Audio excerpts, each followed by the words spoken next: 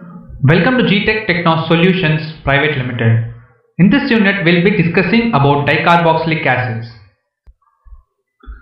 Dicarboxylic acids contain two carboxyl groups, one at each end of a saturated hydrocarbon.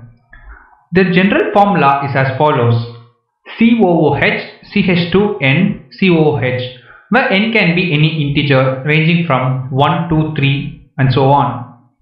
Dicarboxylic acids are named as alkane dioxide acid in IUPAC system.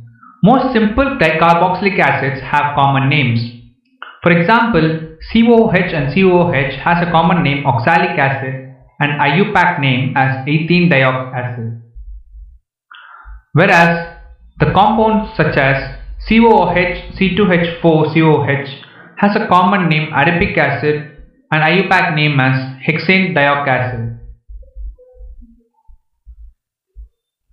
Now let us discuss about the methods of preparation. In the laboratory method, oxalic acid is made by the oxidation of sucrose and addition of 18 moles of oxygen with concentrated nitric acid and the presence of vanadium pentoxide as a catalyst. It results in the formation of dicarboxylic acid along with 5 molecules of water. These units here are present in sucrose molecules are split and oxidized to oxalic acid.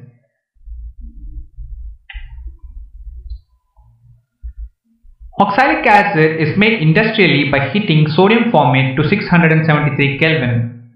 Sodium formate on decomposing forms sodium oxalate and hydrogen. This sodium oxalate form is dissolved in water and calcium hydroxide added to precipitate calcium oxalate.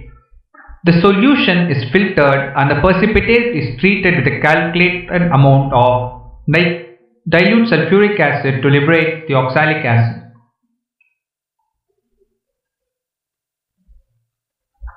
In this following reaction, we can see that the calcium sulfate precipitates and oxalic acid is crystallized as the hydrate COOH twice dot 2H2O.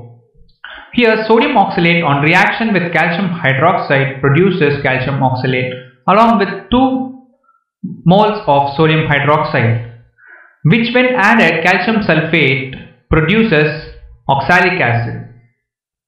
Also, sodium oxalate on reacting with sulfuric acid produces oxalic acid.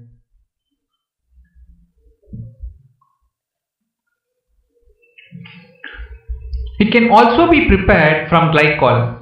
That is, by oxidizing glycol with concentrated nitric acid.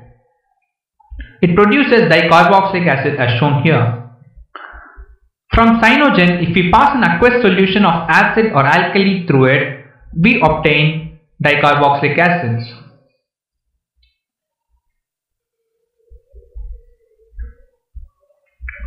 Succinic acid is prepared from ethylene dibromide by treating it with 2 moles of sodium cyanide and subsequent hydrolysis of ethylene dicyanide. When ethylene dibromide is reacted in the presence of sodium cyanide, we obtain an intermediate product ethylene dicyanide. On addition of hydrolysis in the presence of hydrochloric acid, we obtain succinic acid.